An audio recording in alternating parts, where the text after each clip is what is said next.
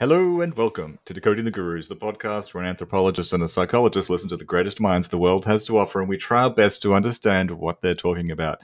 I'm Professor Matt Brown, and with me is Associate Professor Chris Kavanagh, and we have a guest with us, and we know his name, but I'm not sure of his title, actually.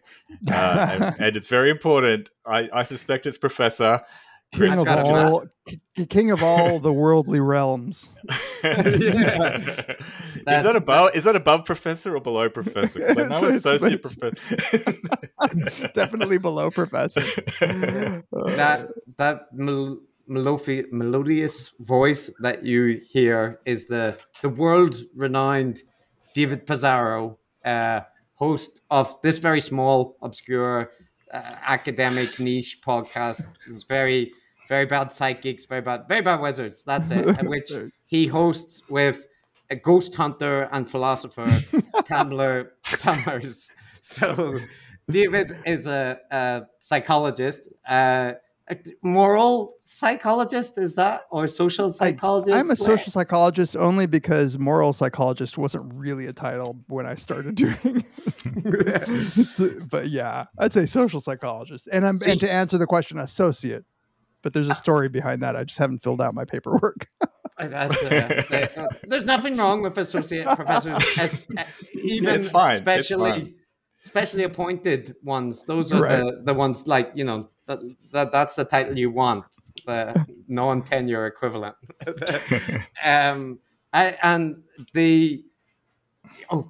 My brain just completely spaced on what I was going to say. That will be edited out. So Matt, go ahead. We'll take that out. So thanks for coming on, Dave. We've got another special episode. It's always a special episode when we have a guest, but this one is extra special, because we're going to get you to help us do a bit of a review of the crazy mixed up world of the Weinsteins and give everyone a bit of an update of what's been going on since our last episode on them. And even though we've probably talked about them far too much, and we don't want to be thought of as obsessives, even though Chris arguably is. It definitely deserves a whole episode to just see where we were and see where we are today and how we got there. And it's great to have you on in particular, because the Very Bad Wizards episode 191, it feels like an eternity ago, but that was around the time of the Black Lives Matter protests, and there were some tweets and things there that got you guys from Brett and Eric that got under your skin, and you hit some really good points. So do you remember that time, Dave? I do. And first of all, thank you so much for having me. I would just want to say, not only am I excited to be on your podcast so I can talk to you guys and meet you, because I've listened to you guys and have not had a chance to meet you, but to be on the Weinstein podcast episode. I mean, the Weinstein episode, this is like, this is some big shit for me. This is because I've been waiting for you guys to do the episode, and here I am, like, inside of it. This is guru royalty. This is like being there with Beckham and whoever he's married with. Right. But yes, I very much remember. I don't remember the content of what I said when I was upset or Tamler, because as you might feel, like, I just forget. Once we publish an episode, I forget everything until the emails and the tweets come in angrily. And, we have been doing a podcast for a while, a long time in podcast time. And we have, I think, a fairly big chunk of our following has come to us from people who first listened to Sam Harris and people who would be sort of sympathetic to the thinking of the IDW in general, which is fine. We appreciate them. But it wasn't so obvious to us until we said anything against them. And then all of a sudden we realized, oh, wow, there are a lot of people who are not happy with us for criticizing them. So, but yeah. Well, you guys haven't been that shy about criticizing them, though. Like, even with, I mean, there's a connection which listeners of your podcast will know that like Tamler's stepmom is Christina Hoff Sommers, right? Which is a very interesting and entertaining dynamic to like. It actually makes the endless interpersonal psychodrama of the intellectual dark web. In Tamler's case, it actually is a family like drama, getting blocked on Twitter or by your stepmother or that kind of thing. It's very close to home for him. Yes, Christina has, she is part of the original dark picture spread of the IDW. Oh, was she in the bushes? She was I think she was in the bushes, and she was, she was dressed fabulously in, whatever dark outfit. She had a leopard print. Yeah. That's right. Just like Brett in the same photo shoot. They have matching leopard prints. This is going off topic, but I have to mention it. It might even be a lie, but I don't care. So the photographer who posed the people for those photos, I don't know. I've seen online that photographer is skeptical of most of those figures, and that he partly, intended the pictures to be like subtly undermining. And if you look at the Brett Weinstein photo, it does look like he's stroking a phallic-shaped shrub. So oh my God, I want that. I want that to be true so badly. Yeah. Sometimes people accuse me of being too ad hominem, but I'm not saying that makes Brett wrong. I'm just saying if he's stroking like phallic shrubbery because of some photographer's disdain, I would quite enjoy that like deep cut. Yeah. Oh, that would be, it's like those Disney animators who would secretly put in a phallus in 2 frames of a children's movie. Yeah. This is a bit like the episode you did with the on the Stanley Kubrick, like the Shining, right. Where I don't know if you've heard it, but like it's a movie about like people doing interpretations of The Shining, right? And reading, and there's like one guy that just was reading a lot of phallic imagery into stuff which seemed highly unphallic. Yeah, when you see dicks everywhere, maybe the problem lies with you. That's funny. That's funny. But yeah, no, we've not been shy in criticizing. I think, but it is important to us to always. This is hard to do, I think, and we may have failed miserably at times, but to speak of people with respect, even when we're criticizing them. And there's certainly people we've disagreed with who are, I would consider friends, Sam Harris included, in that number. And so I think that day though might represent the time when I had just gotten pissed off enough at some tweet that it just set me off. And I don't have a relationship with either of the Weinstein brothers, of any of the 4 famous Weinstein brothers. And so I certainly didn't feel any, I didn't feel any of that. Oh my God, they might hear this kind of, there was no sentiment holding me back from expressing my anger at what I think, and I think might be a theme of what we discuss, what I view as a sort of deep irresponsibility about not really about what they believe, but about how they are leading, like who they're leading where. Like there is I think in general, an unwillingness to deal with the problem of having followers who are going to misuse your information and work in ways that even you would disagree with, and that's really what I think pisses me off the most about some of these, especially lately. I think when they've part of the issue with the Weinsteins and the IDW world in general that most rubs me the wrong way is when you present as like the secret, this as a kind of secret value, that you're willing to have the hard conversations and, get into criticisms, and you don't care about the personal elements or the tribal factors. And then the reality is much more like most of what you see is very strongly tinged with interpersonal psychodrama stuff, right? Like you criticize this person and they're my friend, so that, or that this person is a bad faith actor, and it means that term "bad faith," by the way, has been getting on my nerves so much. It's like started off as something that made sense as a phrase to say, and now it's just completely meaningless. All it means is somebody who disagrees with me in a way that I don't like. Like, go, Matt.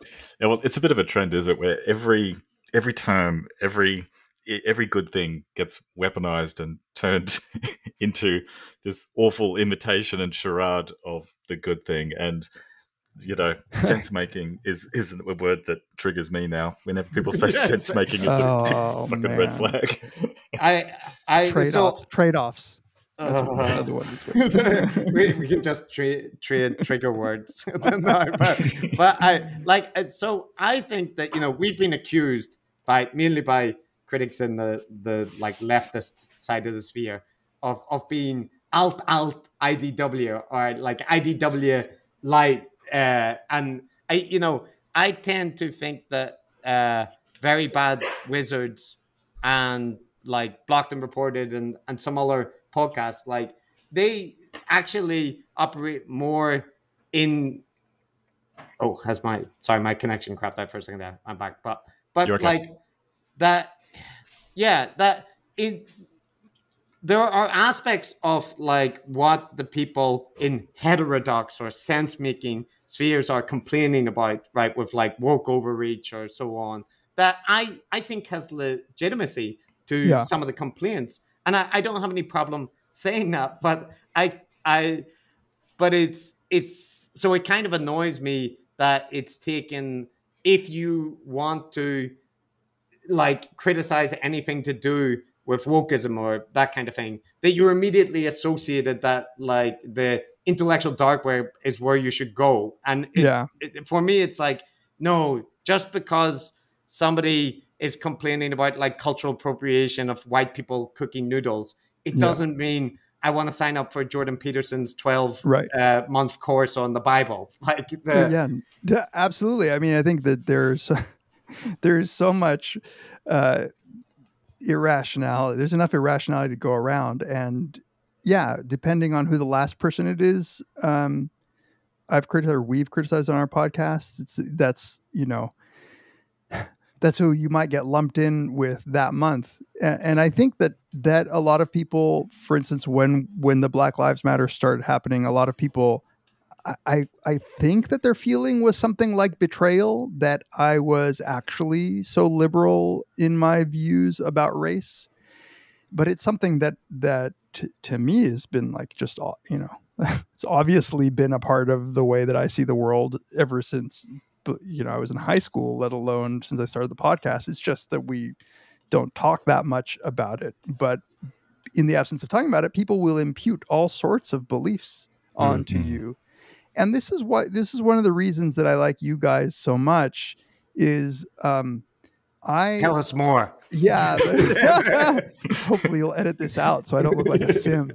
That you guys, and I think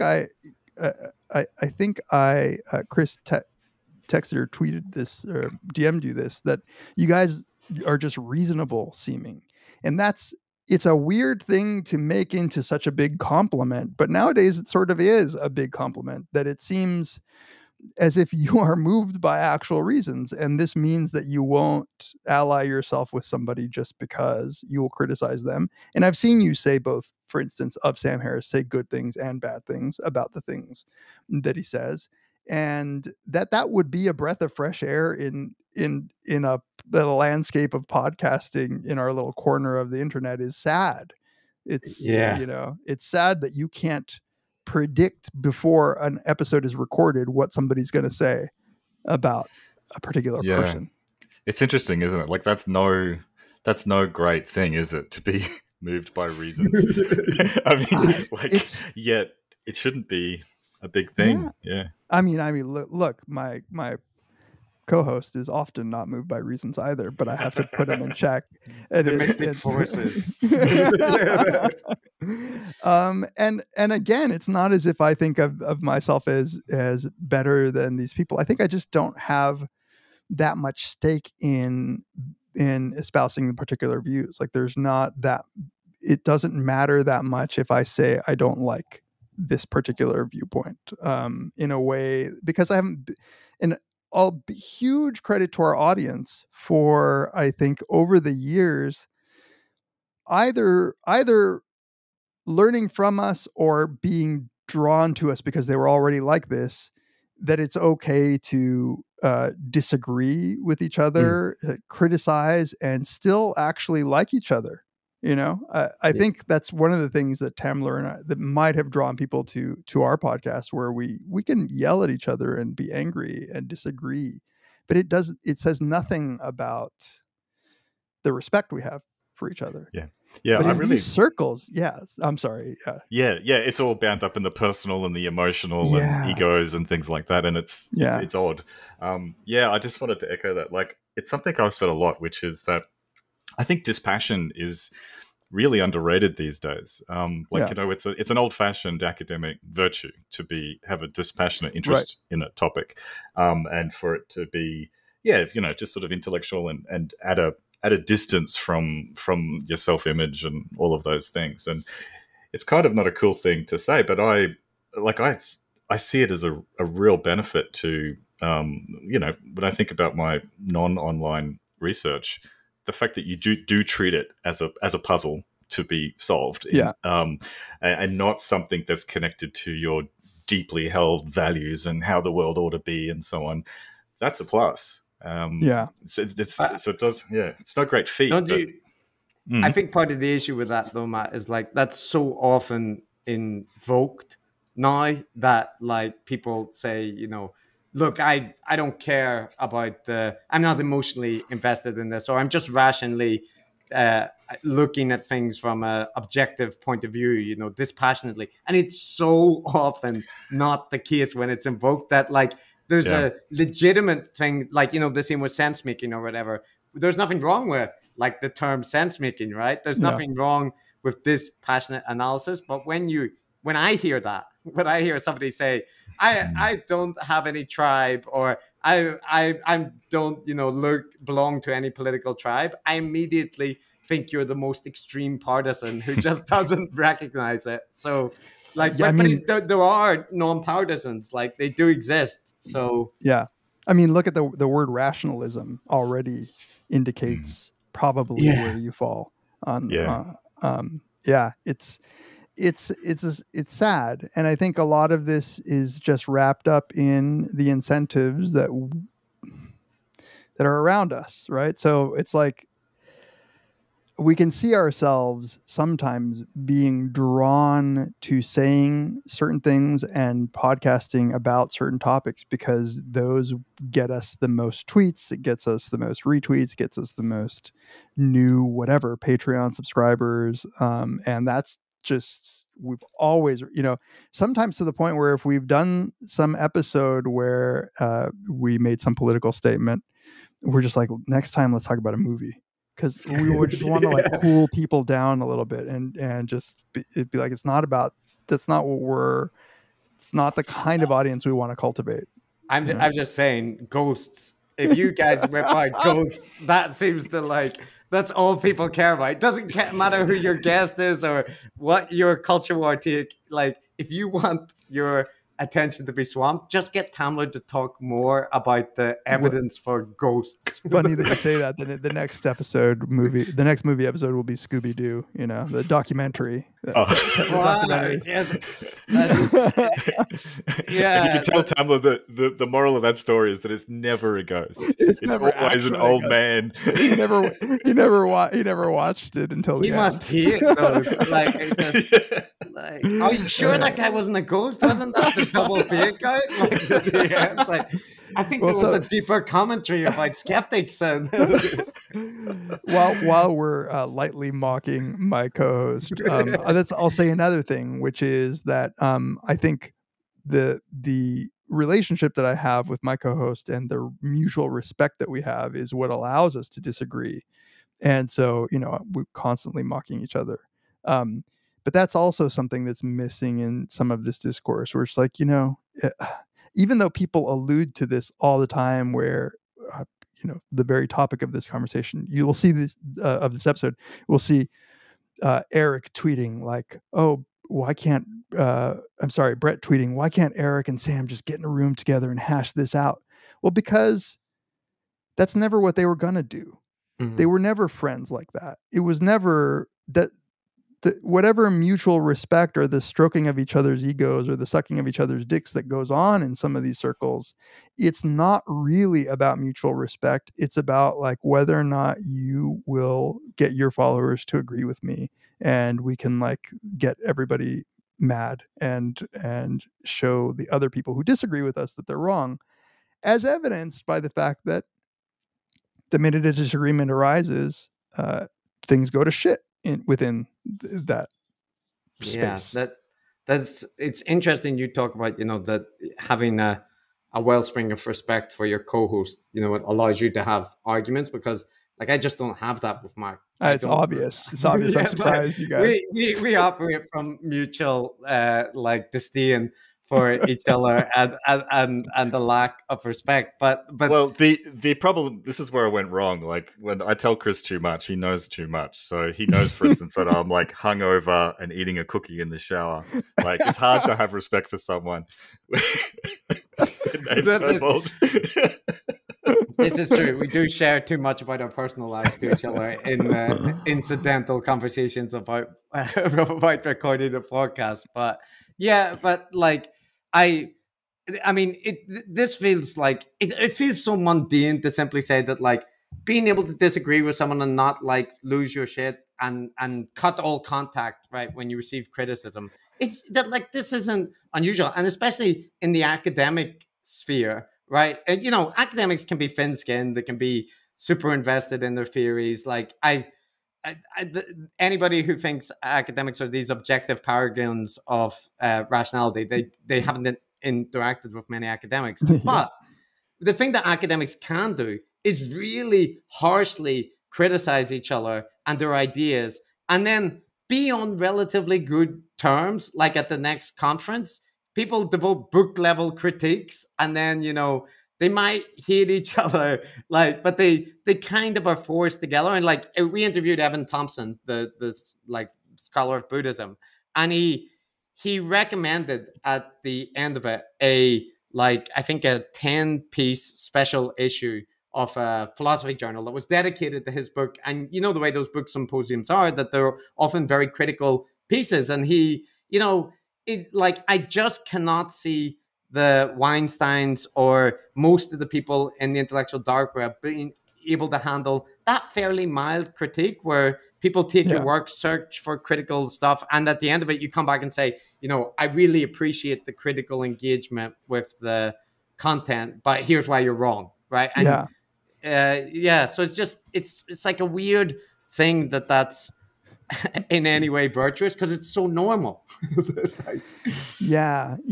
And I don't know, I don't think that this is specific to the intellectual dark web. These happen to be the people that are on our Twitter feeds and who are interested in the topics that they discuss. I'm sure if you went into like whatever, any industry, that you have like a collection of people who are thin-skinned.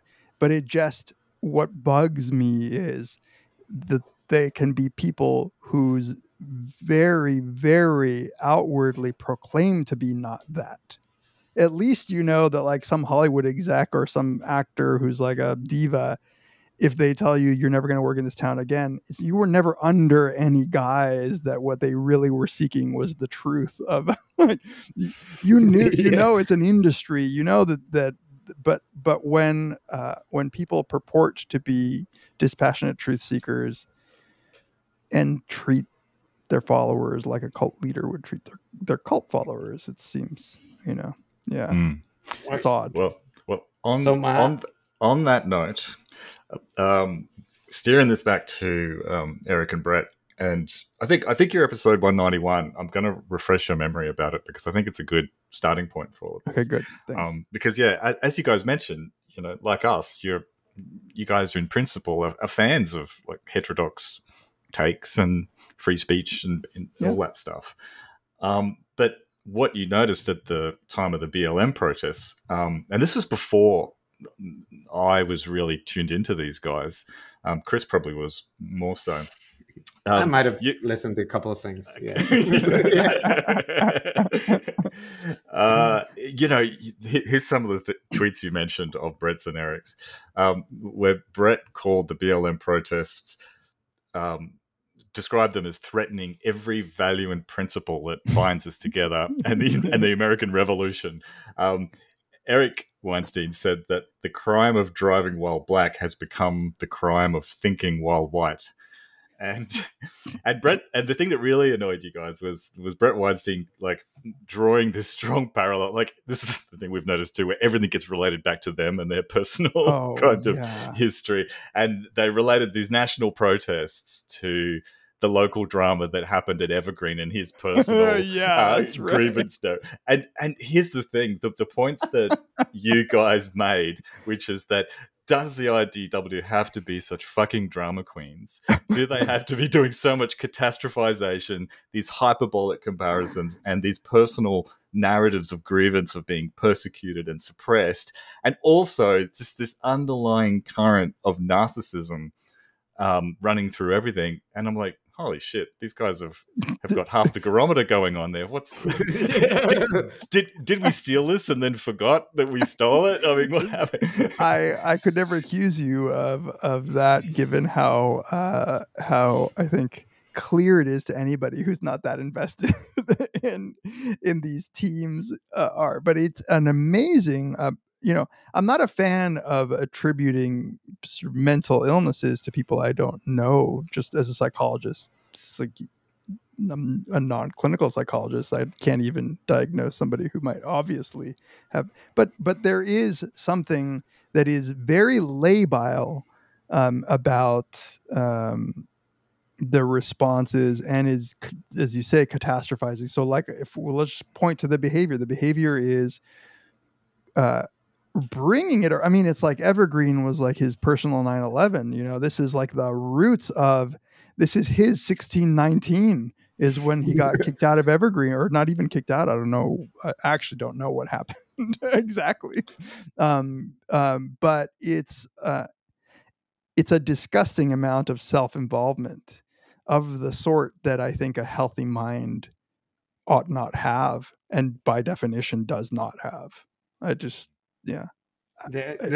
will be jumping up forward, and like we should move on to the real of like the narrative of what they've been doing. But I just want to mention like this is that in a recent interview Eric did with David Fuller, this host of Rebel Wisdom, which we'll get to that channel, but he mentioned that you may wonder why in his videos he wears a suit. I'm sure that's something you were concerned about. Like, you've often been curious, why is he so well presented in videos? And he explains the mystery of that to David, that it's not because he likes suits. It's fucking hot and he's uncomfortable in the suit. So he's taking on that burden because he wants to signal to the ruling class that he's ready to step in at the elite level of institutions and right the ship. So that's why he's wearing the suit, to show that he's ready to join. When they invite him up, he can step in there. And like, the thing is, that wasn't the joke, right? Like, that was that I'm sure in this video, you've been wondering since you can see me, Dave, like, why is Chris wearing a shirt? And the reason is because, if the COVID pandemic, if people need to see that, they can bring me up to the panels so that, I can let them know how to resolve this shit. So I need to be I can't be wearing a Marvel t-shirt. Like, people won't take me seriously. I mean, what he's just said is that I take myself too seriously. Like he has said of himself, that the reason I wear my a suit is, I mean, look, I'm wearing a Marvel Comics T-shirt, so clearly I'm not going to be able to like pop into the ruling class and say shit. But that's hilarious. You're actually, but in actual effect, usually in the movies, the Hollywood movies, it's the guy in the ironic Marvel shirt who is the one with the crazy idea, like, what we should do is test the ducks and we can get the serum, and don't listen to him. No, he's a brilliant genius.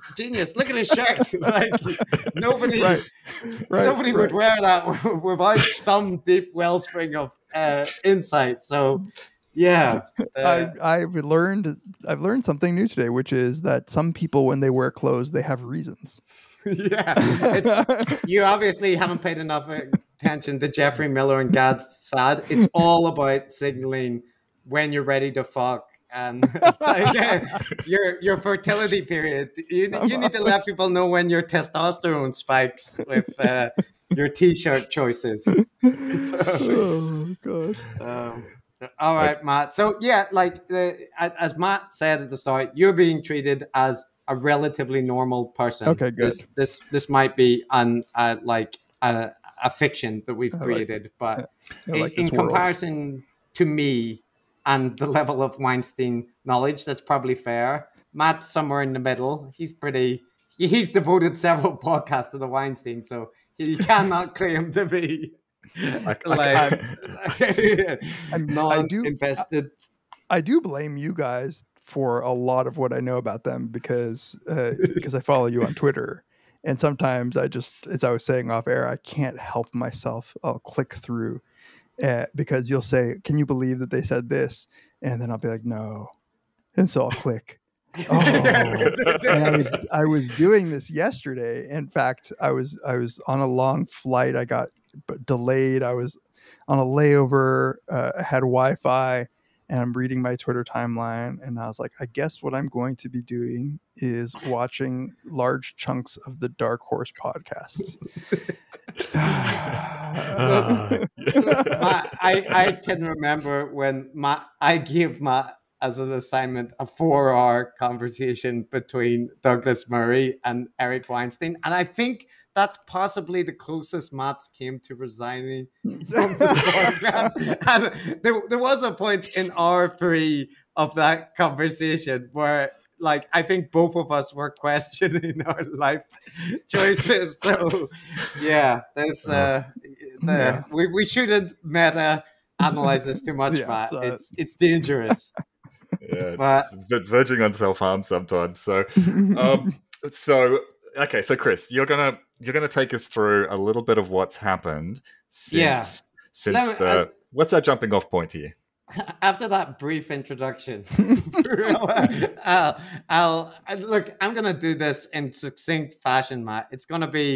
I'll be master of ceremonies and take you through Weinstein World from where we left them. And let me remind you that, so we've got 2 brothers we're dealing with here, and a wife to Brett Heller-Hayne, who is an entity in her own right, although Matt sometimes suggests otherwise. But because he's a raging misogynist. So yeah, you've seen it, David, off the air. I mean, I can tell. I could just tell. Yeah. So I mean, he's Australian. So where we left him was like that. Brett was firmly on the ivermectin anti-vax train, but they're doing the usual thing of framing it as that they're just asking questions. They're worried about institutional capture and so on. And Eric has, in the meantime, remained relatively aloof from the conversation. He had responded a couple of times just to say that, thank you for asking. I don't have an opinion, uncharacteristically, on ivermectin. But a lot of that changed. Oh, and also Eric's podcast has been on an extended hiatus. He's in typical Eric fashion. He's given several conflicting reasons, hinting at dark forces that were conspiring to prevent the podcast. But Eric's contribution is mostly around detailing what those dark forces consist of and what he's going to do about them. So maybe Yeah. Eric is the easiest brother to deal with. Yeah, look, in some ways, Eric's gone the sort of high road in terms of this sort of abstract, nebulous, conspiratorial stuff. But Brett's gotten since we first covered him, he's gotten really specific. He's intangible. He's gone all in on the anti-vax stuff. So where things began to unwind is since taking that very hard stance, they were pushing ivermectin, making pretty strong claims around vaccines being unsafe, having some very strange people, some very strange guests on talking about the vaccines causing like terrible Babies' brains to explode. babies' brains exploding, that kind of thing. And meanwhile, all of the studies around ivermectin, which was at the time quite an ambiguous thing, all the subsequent evidence seemed to be pointing in the wrong direction for ivermectin.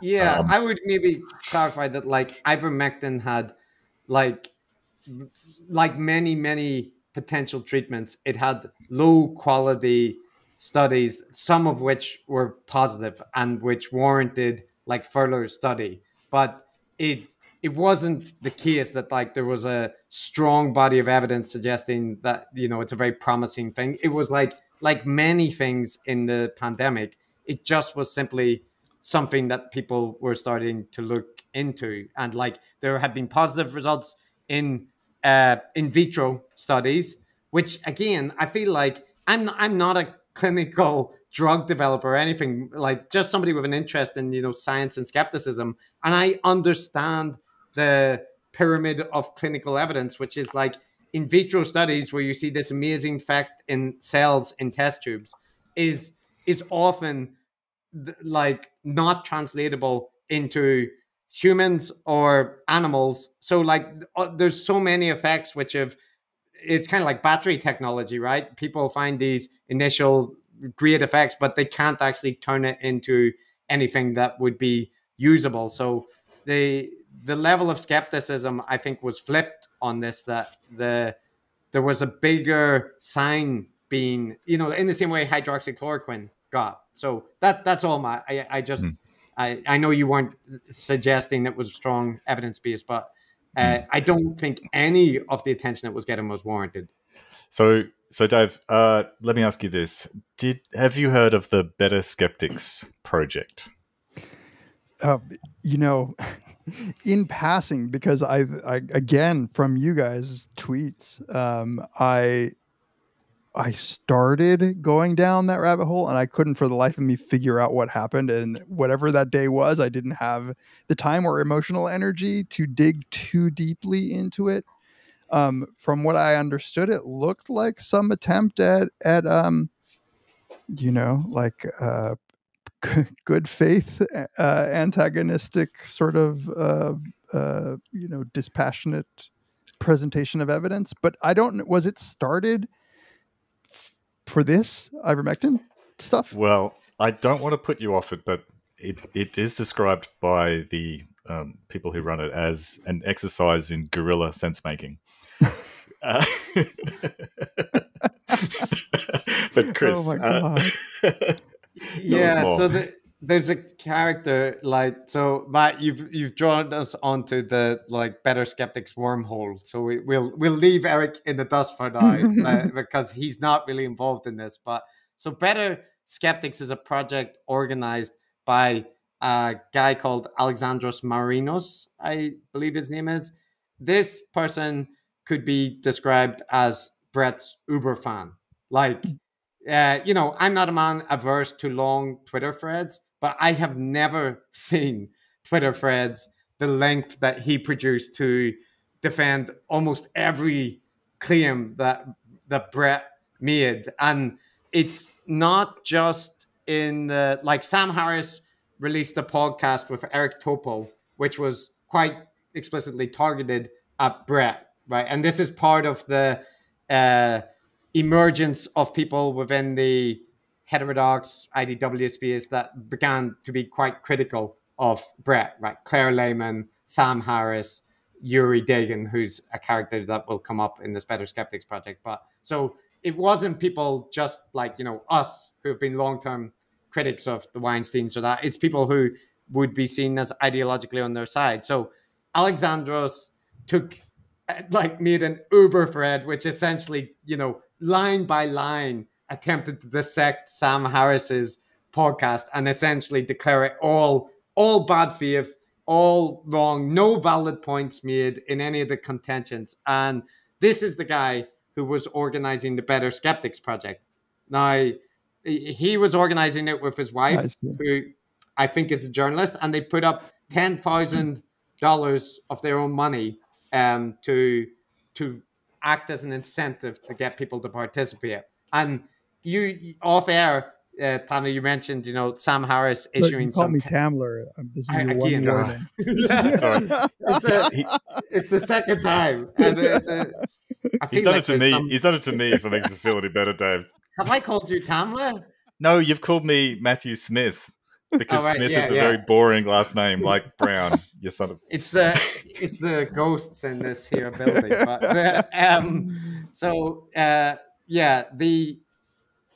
that project, like you mentioned in off air, that Sam Harris had put up some cash, right, for if people could convince him he was wrong with him being the judge. It's sort of similar in that vein. And the more famous thing is probably like the Randy. $1 million challenge, Randy, right? Yeah, right. But I feel that. So it was a project where it was going to be targeted specifically at the evidence for ivermectin. Yeah, that's so right. Specifically 3 podcasts that Brett produced, including the mental one with the 2 guests called 3 Steps to Save the World, which has the unhinged entrepreneur Steve Kirsch talking about babies' brains exploding and whatnot. I didn't see that one. Was it Pierre Corey? Was Pierre Corey the other one? Pierre Corey with Rogan, I think, was one, and the Robert Malone was the person who claims to have invented the mRNA vaccine, but that nobody else agrees that he invented that. So, there's this colorful cast of the fringe pseudoscience or people with obscure claims are Alexandros decided that these 3 podcasts, that if anybody could find any factual errors in that podcast, that this project would be designed to show that and he framed it as basically he believes in Brett, but he wants to incentivize people to really dig into the claims and try and take it apart. And he's going to get independent judges to score the claims. And the whole thing will be, and like Matt says, an effort in guerrilla sense making. And they were interviewed by, there's this YouTube channel called Rebel Wisdom, hosted by an ex-journalist, David Fuller, which started out as kind of a podcast spinning off pro Jordan Peterson content, made a documentary about Jordan Peterson and then went into other figures offering rebel wisdom, right? So Brett has featured there and various other figures from the alternative sense-making ecosystem. So this project was heralded on this Rebel Wisdom channel as, okay, let's get down to the nitty-gritty and start enough of the interpersonal drama. Let's just get down to the brass tacks and assess the details of the claims. And we are incentivizing people. So on the basic steps of it, it sounds like not a terrible idea, right? It's almost like setting up a scientific community and having them review things by their peers. I wish I had prepared this clip. I will insert it here, but there is a clip of one of the judges for this project basically saying that their goal is to do better, better review of the evidence than all of the relevant experts, all of the medical authorities, all of the the scientific communities. they want to do it better because those guys have been doing a bad job of it thus far. It's like people who want to do away with taxes, but then pool their money to help each other build roads. Yes. So you'll be shocked to learn that this project did not go exactly as planned. So I have no idea what I'm kind of excited now because I have no idea. Is it over? It's over. Okay. It's finished. Okay. It's issued its final report. Now let's see. Given that you're a naive person here, right, and all you know is that the CEO of the project is an uber Brett fan. So with no other information and no details about the judges, just at a guess, Tamla, what do you think the outcome of this project will have been? My hope is that the final report, while overwhelmingly favoring the evidence for ivermectin, at least found one or two potential problems on one reading of the evidence, so that they could preserve their air of skepticism and rationality. Oh my God! How did you guess? If this isn't evidence of psychic perception, I don't know what is. Like that was spooky. Yeah. So they got, I think, 3 or 4 that they validated out of 40 something submitted objections. Objections. But Brett and Heller in their recent episode take this as, look, this project was designed to take us down. It was an adversarial attempt, and we thought this was the bad way to do it, because you can take individual statements out of context and so on, and yet it passes us with a clear bill of health. So, what does it matter what all these, supposed experts say when this BS project, that's the initials they chose for themselves. Give them a clean bill of health. The people who were submitting their objections were then getting judged by whom? Well, I think first it's important it's interesting who was submitting, because there was very little engagement from virtually anybody, except it's almost like people didn't regard it as a good faith project. But there was a big fly in the ointment, and that in the form of Yuri Gagin, right, Chris? Yes. So are you familiar with Yuri Gagin? Sorry, Gagin. Is his name. It's only the name that I saw amongst all the Twitter threads about this project. I think you'll love him, because Yuri Gagin, I strongly, he's one, first of all, he's one of the strongest advocates for the lab leak hypothesis, right? Okay. Which I have various reasons to be critical and skeptical of the claims made therein. But Brett had him on his podcast as one of the valued resources, and I think he called him the A star, the best available high quality evidence for parsing the research on the genetic stuff to do with why lab leak is likely and other evidence. So Brett pumped him up as a very, very competent, reliable sense maker, if you will. And Yuri Gagin's background is that he's a Russian entrepreneur focusing on life extension technology, like cryogenics and that kind of thing.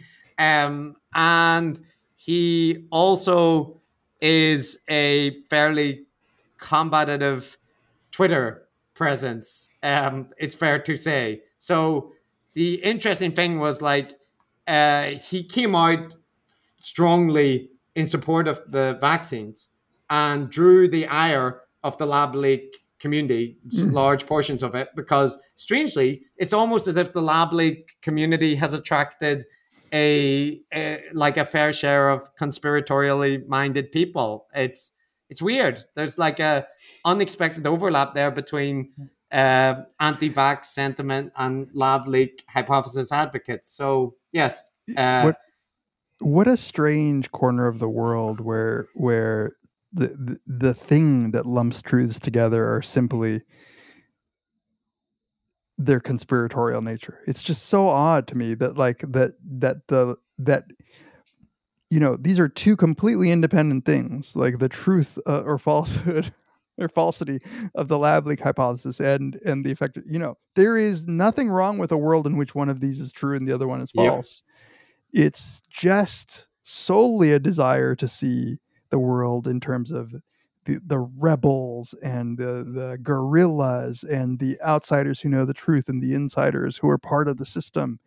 And it's like, for people, you guys probably, I think, have touched on this, if I recall correctly, but for people who have worked in a system like a university system or, a professional society or, a loose collection of people studying the same thing, it's just impossible to think that these things work out so cleanly in the way that they think. That I couldn't get a conspiracy going. I'm not saying that there aren't, the CIA has done plenty of shit, but this is one of the organizations with like the most resources in the world, and still that shit comes out. And to think that I don't know, it's just odd. Yeah. It's hard to overstate how much that's encoded in the DNA, like of all the gurus that we look at, and it's almost always maxed out on our scale, right? Conspiratorial and thinking. It's just in the case of Brett and Eric, I can't help but think it's just this desire to feel important and special and to have known something.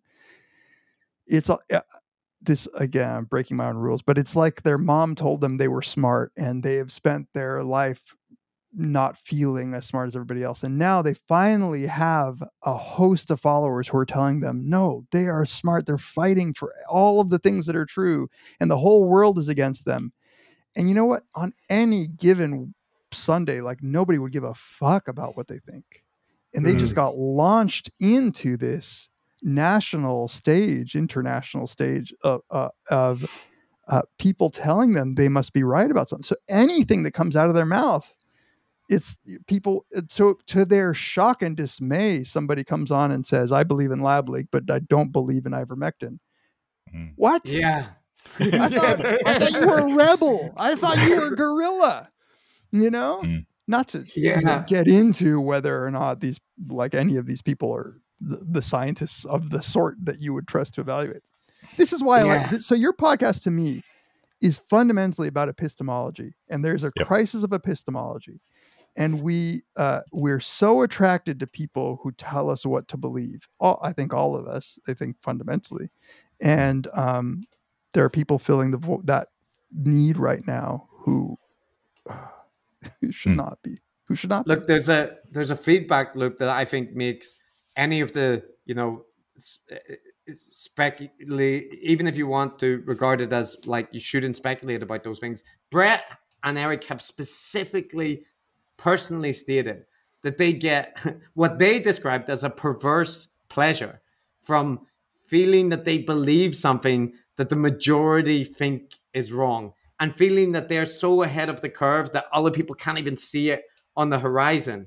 And you imagine that when you have that personality characteristic, and like, to go deep into Weinstein lore, they've discussed like having an uncle who basically give them an unconventional education, encouraging them to like seek out that kind of thought process.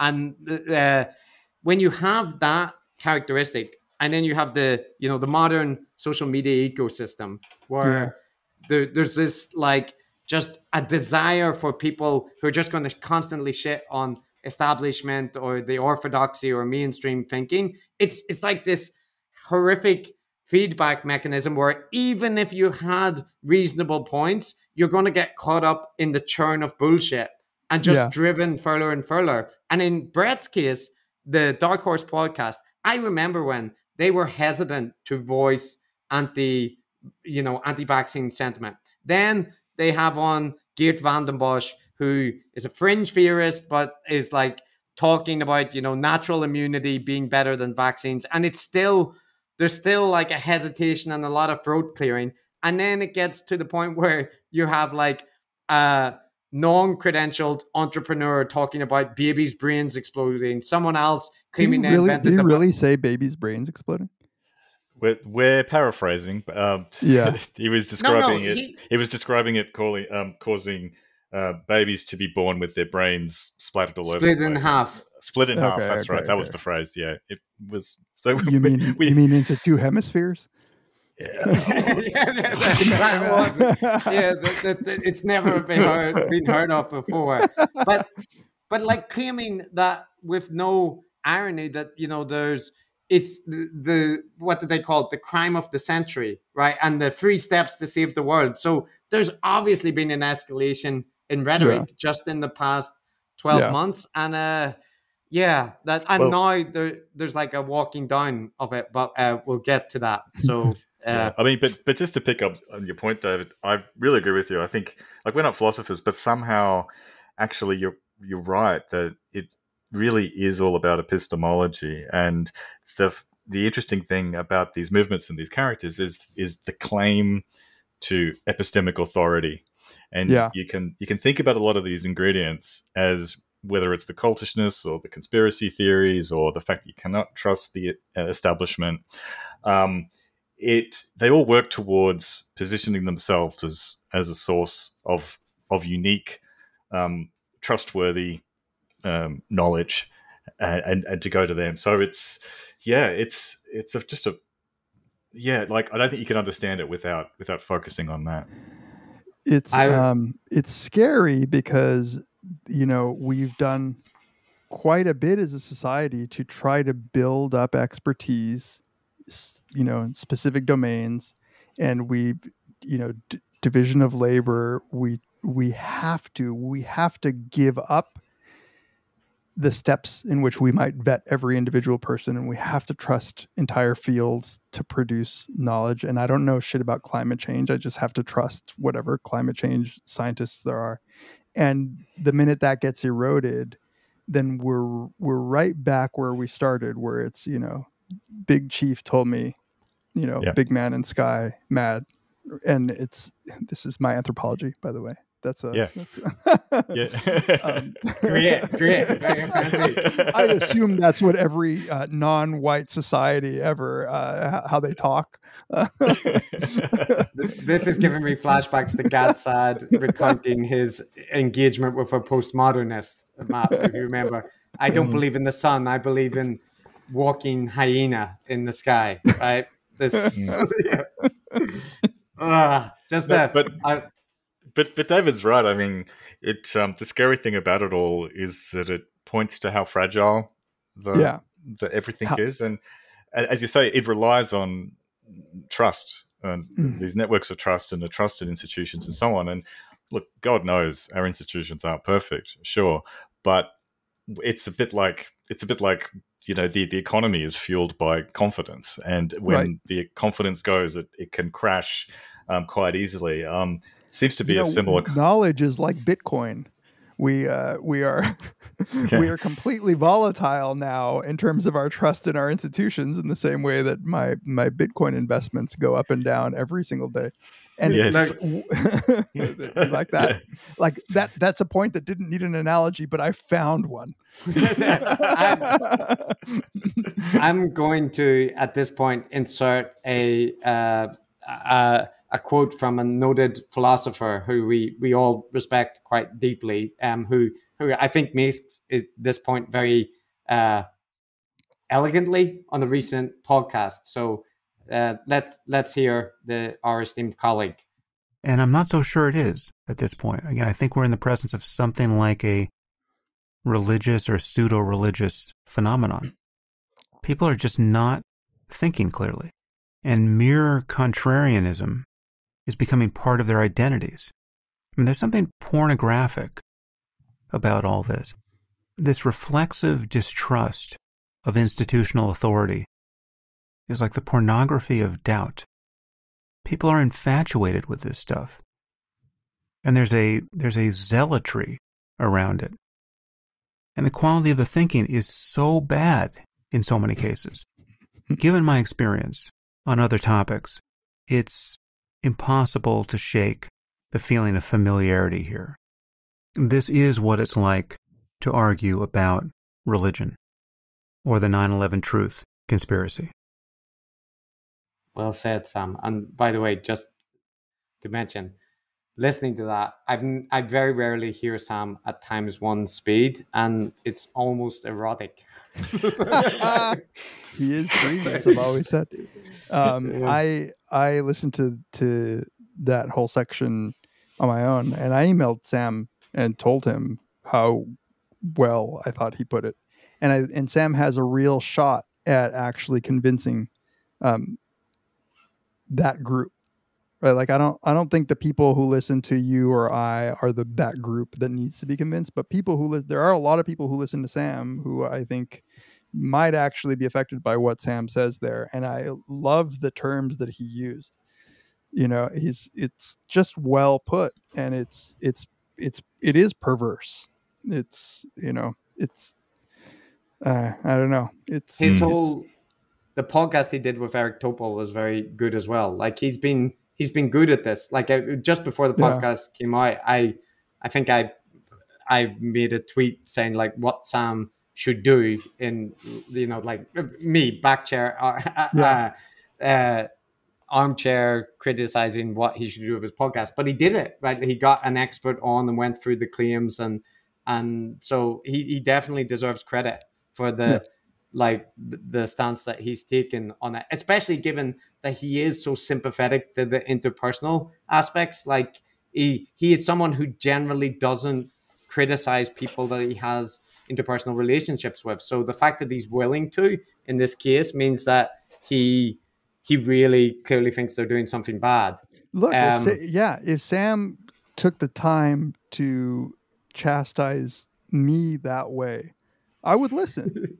I mean, I seriously would, because I don't think he would spend his time saying the stuff if he didn't think it was truly dangerous. And look, you know, I don't need to say all of the things that one might have to say about, you know, not agreeing with everything he says, certainly on record disagreeing.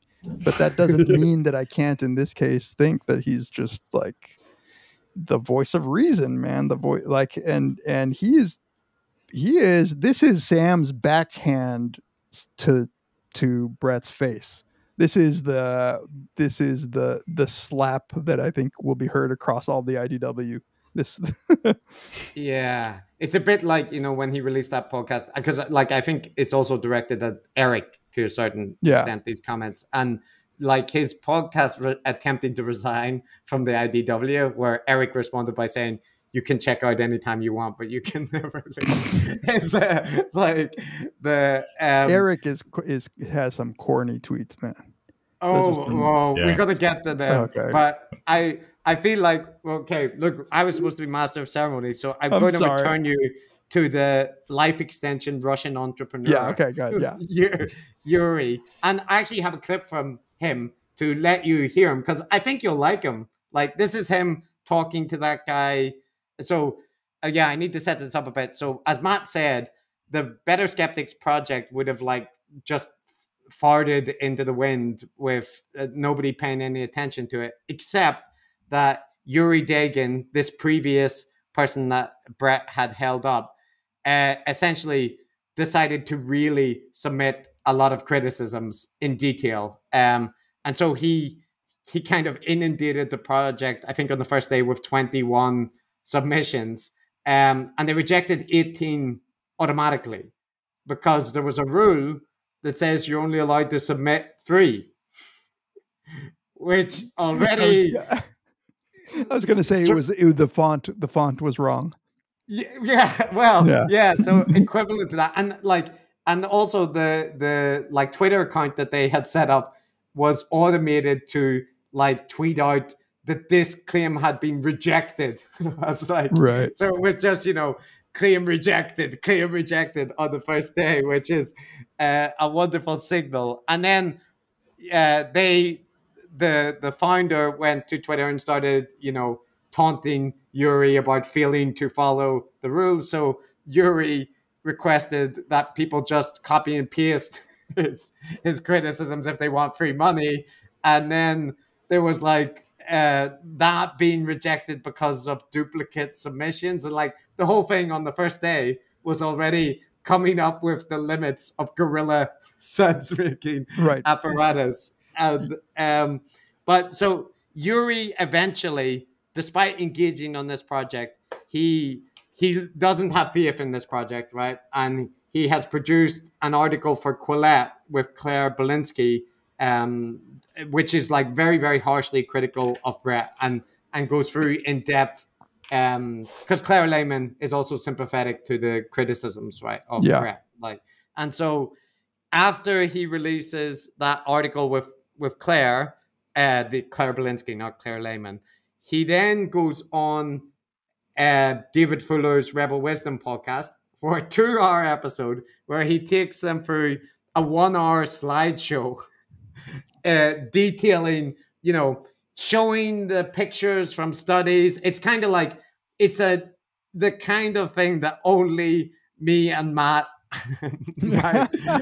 might be interested in, but the kind of thing which the heterodox sphere, this is kind of what they do instead of going to lectures and stuff, is watch these conversations. So it was a really, really thorough rebuttal, and Yuri clearly knows what he's talking about when it comes to these kind of studies. And it turns out, because part of his expertise is that he has been assessing clinical trials for like the past decade. So he's got he's actually asked by David Fuller for his credentials at some point, and he's like, why the fuck does it matter? Just believe what I say or don't. But then he teases out of him that he actually has like a decade of experience assessing clinical trials. So it might have been relevant. But anyway, I'm going to play a clip of Yuri in that interview, kind of talking about his criticism of Brett and how he sees it. And it's quite a nice encapsulation of his character.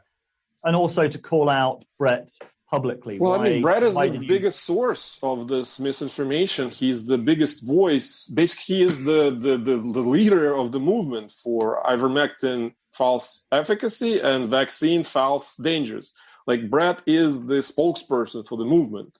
So, and he's also a friend, or at least I still consider him a friend. Maybe he no longer thinks of me as a friend. And maybe there's a bit of a disconnect between like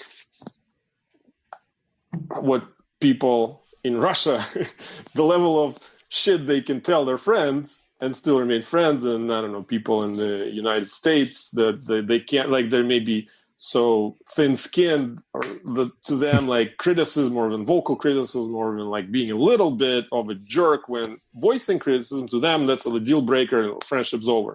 I don't know. In Russia, we fight first, then we drink vodka, and then everything's fine. In Russia, vodka drinks you.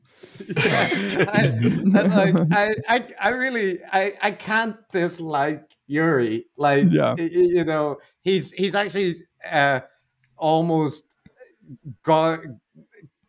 encouraged me to appear and debate the lab leak with him.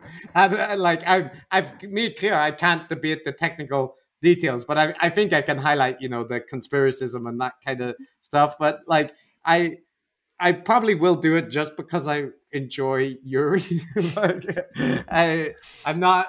He seems to have the right attitude about it, but he does a dissection of the arguments. It's like this in-depth, each point showing how, the diagrams that they showed on the Dark Horse podcast, like, for example, saying that the spike proteins are concentrated in the ovaries, and then he shows that, like, actually it's a graph where they cut out the other 4 organs where the concentration is much higher, and anyway the paper says the concentration is like, way, way lower than anything that could cause any significant effect. I don't know what to call that tactic of taking things out of context, like visually or charts, but that's such a classic move, man. Because like as if the size of the diagram that you show is like has absolute meaning. There was another sign from the diagram in like one of the biggest ivermectin studies, the one that I think is now being retracted or like at least has huge questions over it, was that the graphs they used were the default Excel bar charts using the default colors, and they had the like series 1 like randomly still there. Like, and you know, that's the kind of thing where people in the alternative ecosystem are like, what the fuck does that matter? You know, it's just you don't be nitpicking. And you're like, no, every academic understands what that implies about the quality of the like thoroughness which this paper is undergone. And also, like, that paper is also, see if this raises any weird red flags, Dave, that it's in a journal with one issue. so there's a couple of warning signs, right? But Yuri's debunking there is a good illustration of why that ivermectin stuff is a conspiracy theory, because none of the claims are hard to debunk. But the thing you notice is that there's so many of them, and it's just like playing whack-a-mole, where, you know, one bit of evidence turns out to be rubbish, but they've got 1,000 other ones. So it just has that structural similarity to pretty much all conspiracy theories. Yeah, it's a hydra of bad evidence. Yeah, and you know, so like they've had like the Better Skeptics project, to put a capstone on it, like it descends into like farce, mainly like internet drama with Yuri being called out by various people and judges saying that, you know, they've been like attacked by Yuri online and so on. And then various things coming out that like academics would understand the issue, where the 3 independent judges all see the scores that they submit. And there's various discussions about like how like they need to get over a barrier of 9 to even consider a submission, right? To do the sense making, to try and work it out. But there becomes a tacit agreement on the second day that basically you shouldn't be assigning scores of 4 and 5, except in very rare cases, which means that it's almost by default that nothing reaches the level of being assessed. And then like the things that are assessed are all, there's a lot of generosity applied to the claims, right? Like it's all things where India, maybe there's one academic who said ivermectin is widespread, therefore we can tick it because one person said it was widespread. So that the person then claimed that India has, you know, cured or reduced its cases because of ivermectin is not false. You can't say it's false because somebody said that ivermectin is like widespread in India. So the project falls apart, and it, like, just as an illustration of the thought that goes into the project, it's called the BS project, right? Yeah. And the reason for that is that they put like the icon of like the no, right? You know, the kind of red thing for it. But you don't hear that in audio format, right? You're saying you can't hear a diagram? Is that what you're saying? Is that the bold claim that you're making on this podcast? So even the advocates are referring to it as the BS project in the, like, you know, shorthand. So, and the judge comes out saying that like they felt informal pressure to lower their scores on the second day, and there's just tons of stuff. Like even the fact that they baked into the document that they would revise all the rules each day according to, you know, whatever, and there was no criteria for how they would do that. They would just like take stock of criticism on the internet and then revise. You know what this is, Chris? This is guerrilla bureaucracy.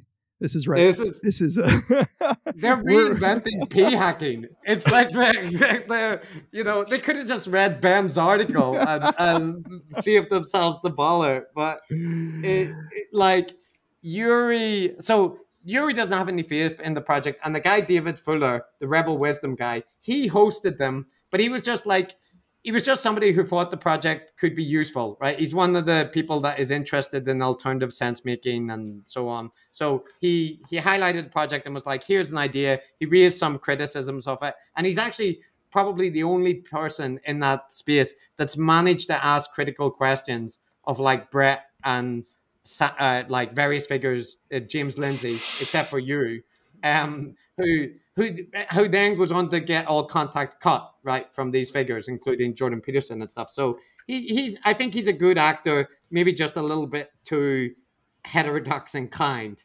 and he features Yuri, and then this gets taken as bad faith, right? They didn't wait for the end of the project to pronounce. Yuri went on and he did his slideshow and he took his material, which he'd submitted to the Better Skeptics, and this is taken as what they've they're operating in bad faith now. They have undermined the project and they're no longer good faith actors. So Brett and Alexandros regards them as now hostile entities. This is the kind of thing that they would say. I don't know if they have, but this is what they would say, I'm not saying that someone got to them, but I'm just saying that this is what it would look like if someone had gotten to them, and it just makes me ask the question. Is someone? I'm concerned maybe for their safety because they're acting as if somebody has gotten to them. Maybe their family. I don't know how somebody would. That is also the thing that then that Uber fan or very solid people would say, like, what are you talking about? He expressed concern for their safety. He's not He's worried about them. And he didn't say somebody had got to them. He said it's what it would look like if someone got to them. Like, what are you guys? This is reason making in the online infosphere. But Dave, what do you make of this? I mean, like putting aside all of those just methodological and issues and bias with a project like this Better Skeptics thing, it seems to me that something like that is fundamentally flawed because what they do is they pull out, they get right into the weeds right off the bat. They focus on very particular little claims. And, as we know, one can cherry pick and construct a grand narrative and a conspiracy theory from a bunch of little details that may in themselves be true. So it seems so that the issue with what someone like Brett is doing is not those tiny little claims, but rather how they put it all together to create this conclusion that we should be very, very worried about vaccines and essentially encouraging people not to get vaccinated and to use unproven treatments instead. The way that I have felt when I hear them talk is like you would think that somebody who had been consulted with counsel as to what they should say or not say, and they seem like they're often careful to say, I'm not anti-vax, I never said vaccines shouldn't be used, but there is no way you can listen to them for any significant period of time and think that they're not. So it's a kind of double speak that they're really, really good at, actually, like where they avoid any liability or any responsibility for having misled people, and by denying the letter of using the letter of law, saying I never said that specifically, but what you're saying. And that's what bothers me the most. Like, they know what they're saying. And this is a question that I came in wanting to ask you guys, which is, do you think that they believe this shit? So I was talking to my girlfriend about Alex Jones. And again, she's not the sort of person who listens to any of this stuff, but she has fallen into the YouTube black hole of listening to Alex Jones previous times in her, and she's firmly convinced that he's such a grifter that he just completely doesn't believe anything that he says. These guys are harder. These guys are not Alex Jones. It sounds like they might have convinced themselves, and I don't know why they chose ivermectin. I have no idea. But do you think that they actually think that they're really being objective at this point? I think they kind of do. Yeah. Thinking about Brett and how they say on the specific thing. I don't think they're very good thinkers. I think they are conspiracy theorists, and we know how careless they are in terms of their research. Like, we know they don't read papers and stuff, and we know they misunderstand things. And I think it's highly connected to that narcissism thing. I mean, narcissists really do have that amazing self-confidence, so that they do a cursory glance at something and feel that they've just, without any background, do convince themselves that they've figured it all out. So it's a bit like asking, does Trump really believe that he's the smartest man in the world, and that all that stuff? And it's kind of the wrong question, isn't it? Like, every psychologist knows that that people deceive themselves before they deceive anyone else, don't they? Yeah, and it's hard to if I were them looking at them, I would say they're doing it for the sweet Patreon dollars, but they probably don't think that. But I think there's too much, like, from being so immersed in their content that, like, it's clear to me that it's a whole mixture, right, in terms of their self-image as these rogue intellectuals is tied up in their position now with this, and it's tied up, but their income is now tied into, like, the increase in Patreon support that they've generated from it, and the interest, appearances on Tucker Carlson and so on. So it means that I think, trying to disentangle where the influence is going, it's hard, because there's influences going in all different directions, from them to their audience, from their audience to them, from their bank to their, and lots of it is bound to be unconscious as well. So I do think, however, though, that Brett has to consciously know that he is not addressing certain arguments. And, like, I don't know how he must, if he is seriously deceiving himself that he's answered them, he has, like, a level of self-deception armor that any role player would be hugely, like, envious of. That's like, it's plus 30 to avoid any self-doubt. Right. By the way, did you guys, I assume since you watch everything, you watched Eric Weinstein unveil his website on Joe Rogan? Oh, that was so painful. Wasn't that one of the cringiest things I've ever seen? It really, really made my penis soft, I gotta say. It actually made me, that's one of the times where I felt sad for Eric. Like, I was like, oh, I think you're a self-aggrandizing asshole, but, like, oh God, like, so bad. It was worse than the, like, worst episode of Curb Your Enthusiasm. Or This is like when Trump is like one of those G8 meetings, and all, like, the French and the English are all, like, laughing at him, and he's just but like, you always feel sorry for him. Yeah, almost. But, like, with Trump, he's such a, he doesn't even have the pretense of intellectualism, right? He's a buffoon, like, who is just so. But, like, Eric has his water wiggle. And he's swinging it around, and he's built a website around, like, Pull That Up Jamie, right? In a very, like, bad read of a situation for something that's supposed to be flattering. Such a bad read. I mean, Joe, I don't watch a lot of Joe Rogan, but you guys haven't done a Joe Rogan?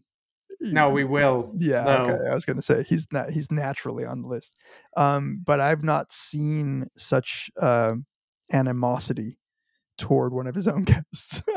Yeah. And then they get into, like, I actually agreed with Eric, even in this discussion about music, right? And universality. I can't remember what it was about, but it tinges all of the rest of the conversation nearly, because Joe is just like kind of like being argumentative and like dismissive, right? Super dismissive. I mean, and you know, and because he had lost his patience, I think calling him, he's saying, I don't understand anything that you're saying right now, which was what you. Well, I saw an interview with Eric Weinstein and Sabine Hofstadter. Did you guys see that one at all? No. Yeah.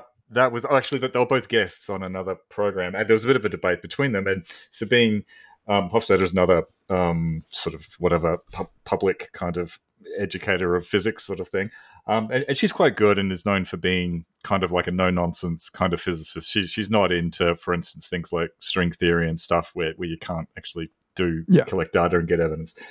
And they're talking about his grand unified theory, and she's making a lot of very sensible points. And Eric is doing what he usually does, which is to use more complicated language and kick it up to a higher level of abstraction. Yeah. And like, she's a physicist, and I just appreciate it because she was flat out saying to his face, I have no clue what you were talking about, Eric. So it's one thing if Joe Rogan doesn't get it, or if we don't get it. But I found it refreshing. And, this is connected to some of the other little dramas we could briefly revisit. Whereas, when people who really do know their stuff look at these highly technical claims to, special accomplishment, it never seems to stack up. Right. No. There's a reason that these big paradigm shifts that happen in things like physics like have happened from within the academy. Like I don't know. I mean, it seems like a reasonable thing to believe that some fringe person isn't going to upend all of physics. People would be worshiping at his feet. This is something, though, I did notice that you mentioned where he ramps up that level of jargon and abstraction. Maybe abstraction isn't even the right word, because he's just jargony. And I thought, well, he must not have been a very, I don't know that he was ever a professor, but he can't be a very good teacher. I mean, is this Brett or Eric? Eric, I think. Eric. Yeah, Eric was never a professor. Yeah, he's just, he's in the private sector where that actually makes you more respected in the room. When you can say big words that people think are smart, you actually get the consulting gig. But in academics or whatever, Richard Feynman spoke in a way that we would understand. Like, Actually, and it's not even super uncommon. Like, it is relatively rare, but for instance, at my institution, for a little while, they had a specialist statistician, right? Who was hired specifically for the purpose of helping with the stats. And it's a small university where I work. And I didn't have anything to do with it. But people were sending me his stuff because they'd begun to notice that something was wrong, because there was no one that he was like the expert. He claimed to be an expert in statistics. And I wasn't around when he was hired. But they found that nobody could understand anything that he said. Nobody could understand anything that he wrote. And people with just a tiny bit of statistical ability were noticing that some things in the stuff that he submitted just kind of didn't add up, and they asked me to check. And look, it turned out this guy was exactly the same. He was actually a total fraud. He'd been hired out of desperation, because it's very hard to hire a statistician in Australia, actually, because they're kind of rare. And so these people are around, like people who can sell themselves and get by, as you say, much more common in the private sector than in universities. It is, and I have some experience there, and it's hilarious. It's hilarious. To illustrate this, I'm just going to read a recent tweet from Eric, which is discussing his relationship to libertarianism. So let's see if this illustrates any of the points you make. I view radical libertarianism as almost literally the linear approximation to a free society where you take all non-linear ways we impact each other and send them to zero in the libertarian limit. Conversely, they see my world as perturbation theory on a completely free society. So I don't know what you're talking about. Like, to me, that's very clear what he's saying, right? He's made like, it that's, more complicated. Yeah. It's no, like, what? That's clearer. It's a perfect analogy. He needed to draw those references just to make it clear that, like, you know, it wasn't clear until he mentioned perturbation theory. let me Chris, try. you can either add all the nonlinear interactions in or approximate them, but you need freedom and its adjustments. That's from the same thread. My Weinstein translator is, I want libertarians to like me and I want to sound smart. Like, so, yeah, it's often fairly straightforward to see what is involved, and getting lost in the jargon it's like a Chinese finger trap or whatever. I'm sure that's racist, but we were taking, yeah, it is. You were we were talking offline about our verbal tics and how when we listen to ourselves they annoy us, and how we could feel that they are linearly how's that linearly related to the degree of our sort of lack of confidence in what we're saying. But they're not verbal tics for him. They're just throws out complicated words for people to sound he's smart. So like that's the kind of insecurity that is, so it's very typical of narcissists, where but you should be able to, I feel like just a little bit of listening to him, anybody should be able to pick up that he's not actually, even when he doesn't have the water wiggle. Yeah, he's not smart. He's not smart.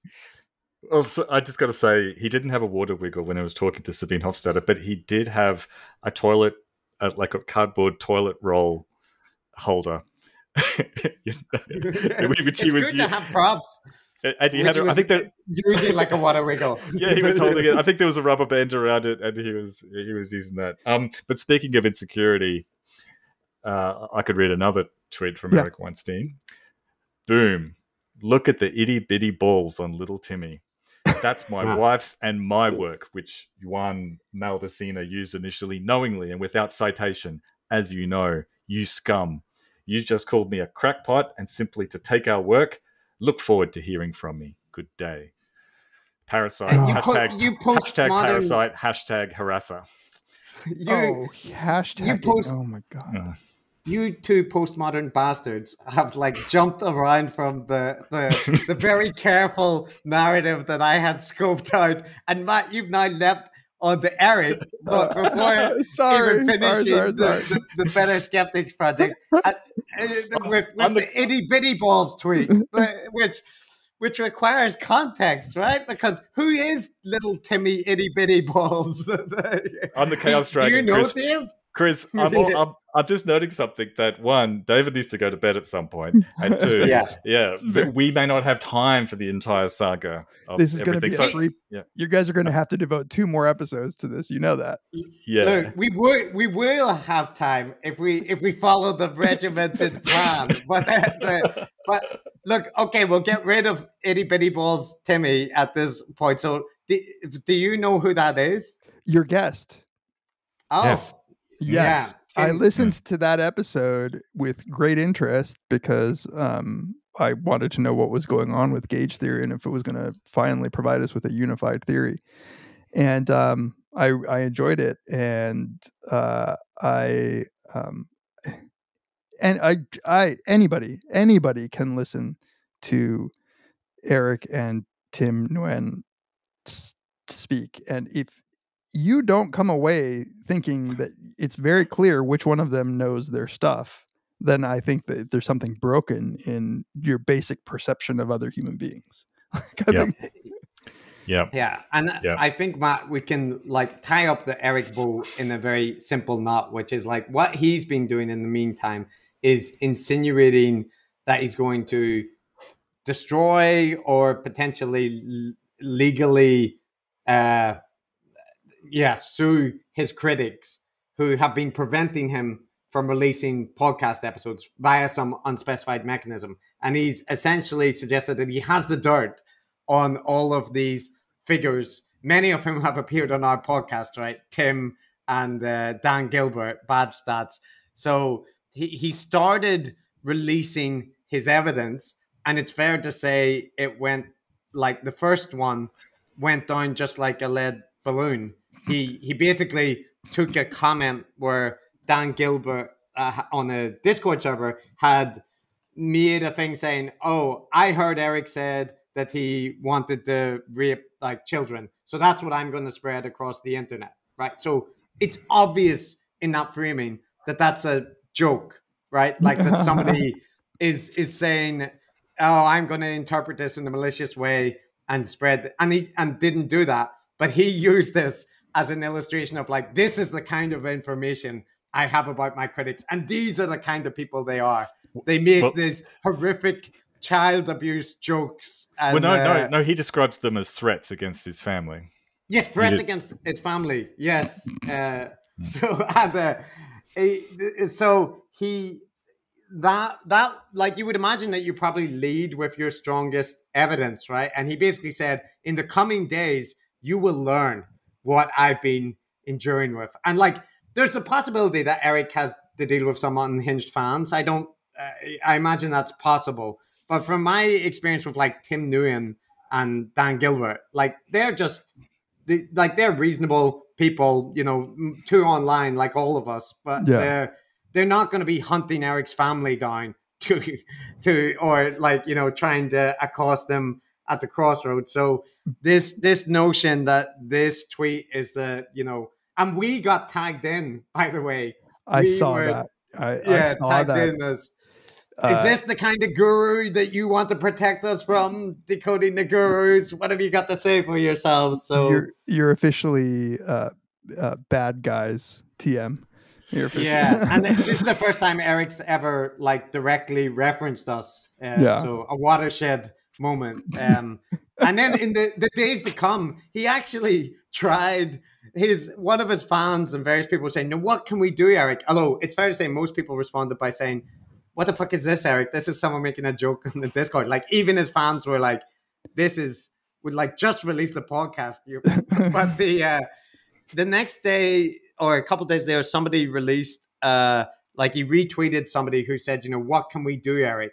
And Eric's advice was like, I'm paraphrasing, but it was essentially, please get my critics and like deal with them, because I don't have if these people can't be, you know, addressed, I don't have the ability to do it. And maybe if people on the internet. Yeah, so he's very concerned about is it a Streisand effect? Is that the one where he doesn't want to? Right. Yeah, he coined a new term. Streisand squeeze. Streisand squeeze. Yeah. There you go. So he's mentioned that a lot, and he very much encouraged his fans to go into bat for him and you know do your thing, Twitter type stuff. And there was very little response. Yeah, it didn't work. Except, and this is beautiful. Steve, I have to tell you this. There was one account, Free Float 55. You've not heard that name before. No. This account just joined Twitter randomly. And it was an unusual account because it was mainly interested in the minutiae of the Tim Nguyen and Eric Weinstein feud.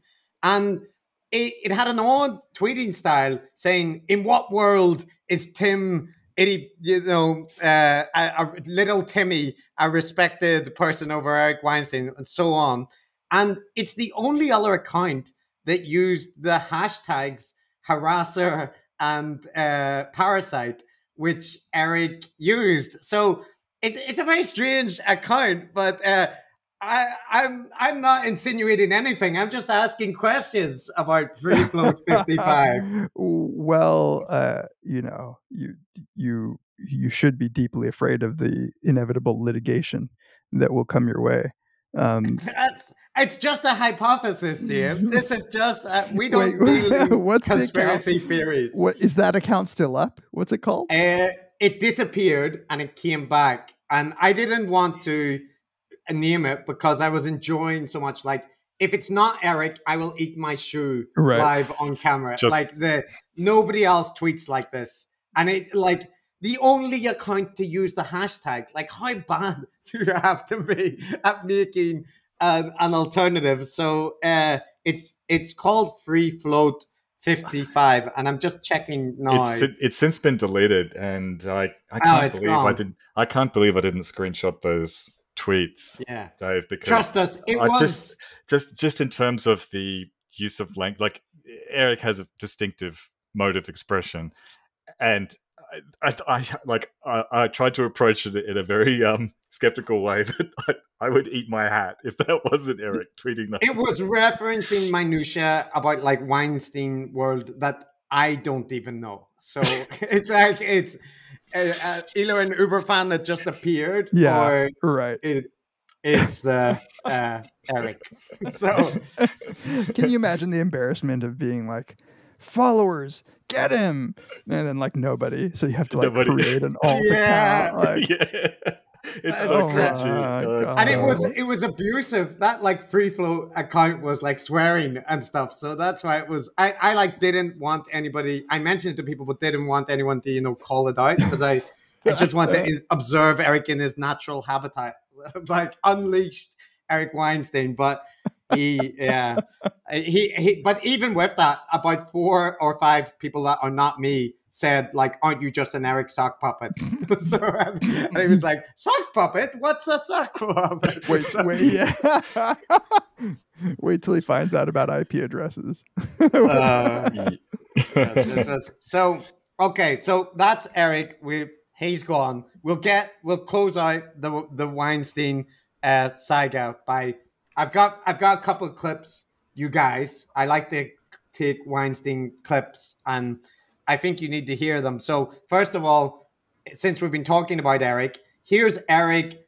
So he did the podcast on Rebel Wisdom. This Rebel Wisdom channel has a lot to answer for in the recent months with the Weinsteins. And this is Eric talking about, he basically said he didn't agree with Brett and he fought Sam's criticisms. Actually, the first clip, this is him talking about Sam's criticisms. So listen to how he framed them. Well, I think Sam kept his sword mostly in its sheath. I think that Sam and I both maintain different versions of a principle. I'm more radical than he is. I believe that there is a lot of residual wisdom in a corrupt system. I believe that our institutions are degrading. They are greatly degraded. I cannot stand the leadership class. But I believe that all of those things, like all the things that are in place in a hospital to make sure they don't cut off the wrong leg if you're having an amputation or something, these things are part of the wisdom. They were put there in part by people who are now dead, where nobody remembers why they're there. So I think Sam has an instinctual feeling that the system works. Now, obviously, there's the personal dimension here, but we shouldn't get distracted by the... Oh, sorry. That weird music wasn't in your head, by the way. That was in the background of the clip. But what? Yeah, I love that, because he's essentially saying, like, we are the descendants of, the real geniuses who, discovered fire, built aircrafts, but we are like the monkeys who don't know how to do it. So we're just worshiping the technology, and some of the information of the ancients is still there in the institutions, but it's now run by like corrupt bureaucrats who don't understand how any of the systems actually work. By the way, those systems, like what's in place to prevent you from getting the wrong leg amputated, those are the ones that Sam trusts, but I'm a rebel. Like, I trust those as well. Like, I'm pretty sure that's just a marker on your leg as well. Oh man. So that clip was just to load up the better clip. Okay, it borders on gibberish. It does, but it highlights, this is how Eric needs to frame that, like, he thinks Sam has a point, right? He has to couch it in all this kind of vague stuff, because he can't directly just say Brett is wrong. And this is him talking about, like, he does express that he disagrees with Brett, but this is how he kind of frames it in that discussion. What's going on with Brett, what's going on with ivermectin, the Joe Rogan podcast, with all of this stuff, is downstream of a total leadership vacuum. I know what to do to build leadership. I know what I would do if I were a member of the establishment in terms of sitting in a seat at an institution.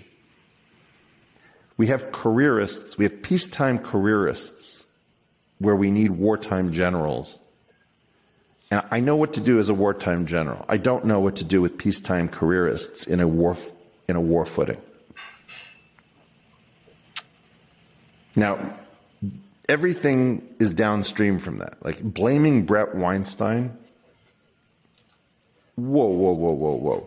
You told people not to wear masks because they don't work, or in fact, they retain germs, so you can get sick from your masks, so don't wear masks, but make sure that the health professionals wear it. I mean, that's such an affront to the mind that, and you're still sitting in your position.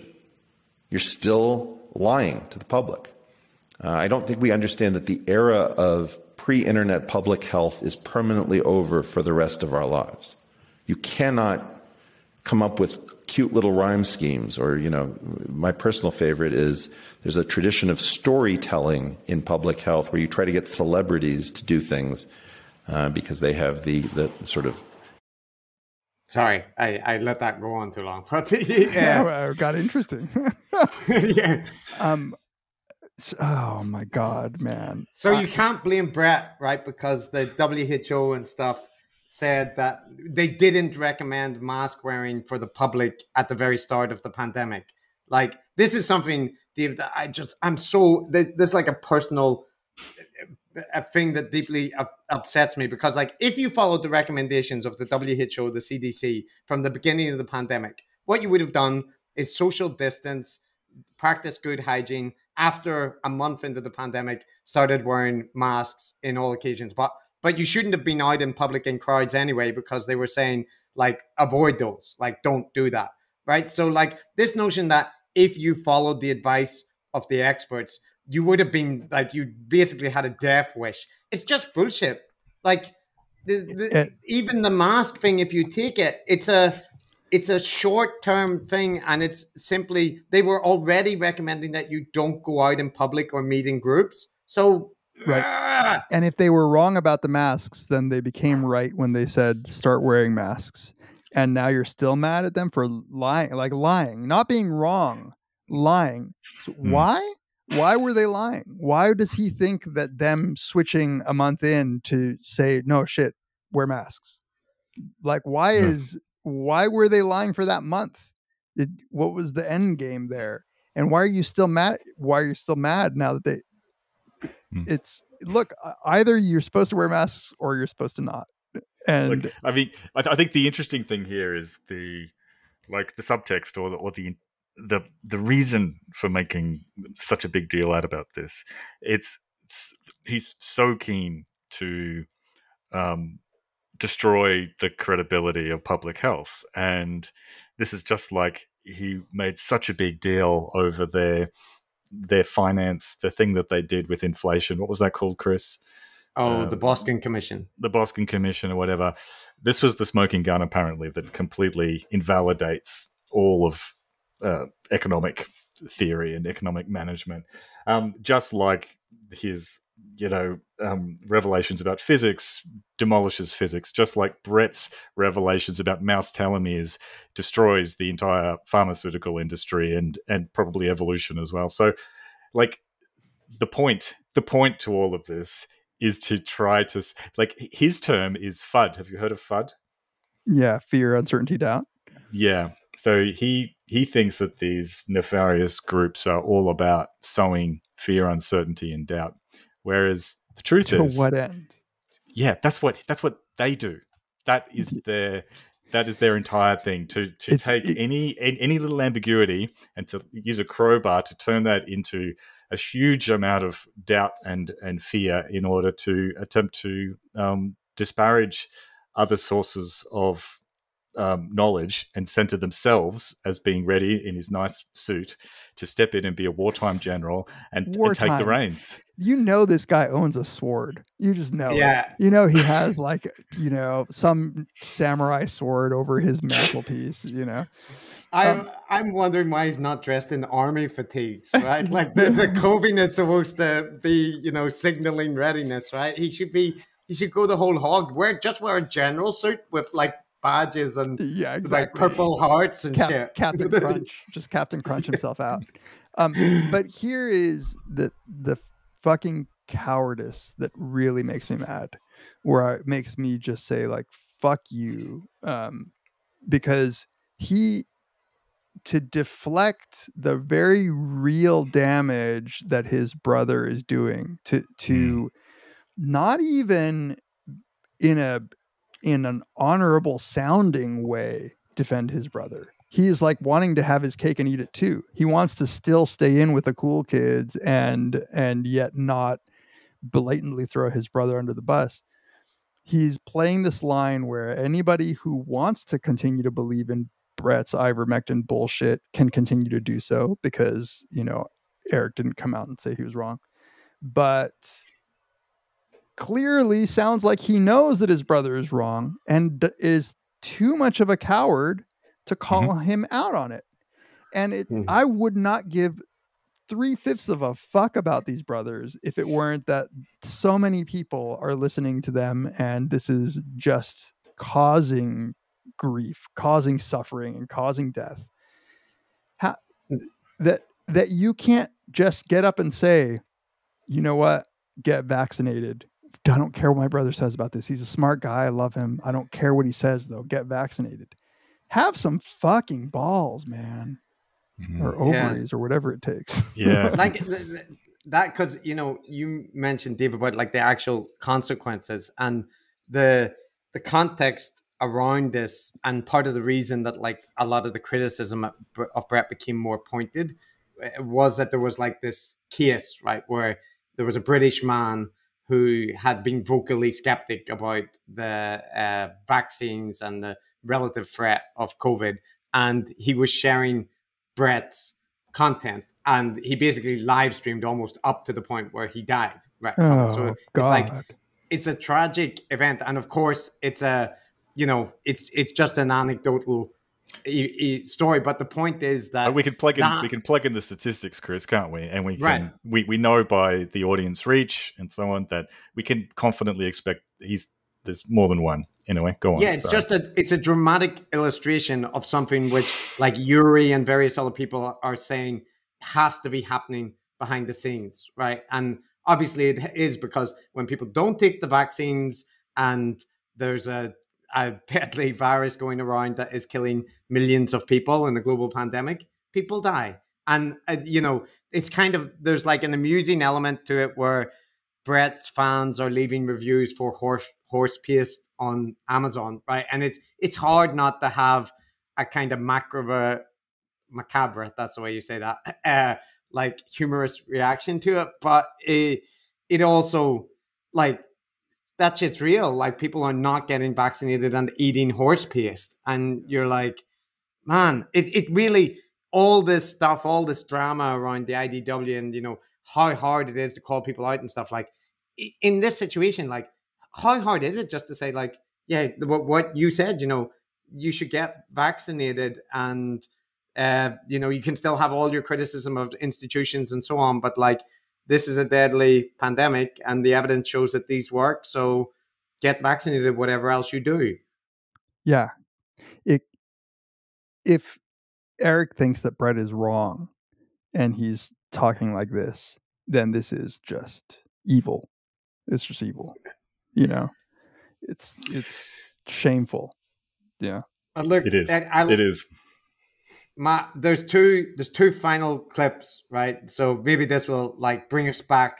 We can come end on a positive note. These clips are going to really lighten your day. So one is, you remember the Better Skeptics project? Remember that, Matt? that we were trying to finish out. Well, here's Brett responding to that project, right? This is him, how he reads what that project found. I thought this is a dangerous way to do this. It's prone to several different kinds of bias that I don't see protected against in it. And I was very concerned about, a process that, incentivize, instead of people having skin in the game, it incentivized them to go nitpicking and all of this. But anyway, in the end, it gave us not a totally clean bill of health, but a remarkably clean bill of health in light of how much landscape and how many complaints certain people had made. So given that process concluded and that process does say something about the quality of what we've been doing here on Dark Horse, didn't David have some obligation to say, well, here's the process that I suggested might evaluate this, and here's the conclusion, which is not what he did. He actually circumvented it. And frankly, I resent it, which David knows because I've said it to him. There you go, David. Totally. So you could take all that back, what you said there, because Dave. It's almost like he addressed you personally. Right. I felt it. And I let him know. I felt it. At least he didn't call me Tamler.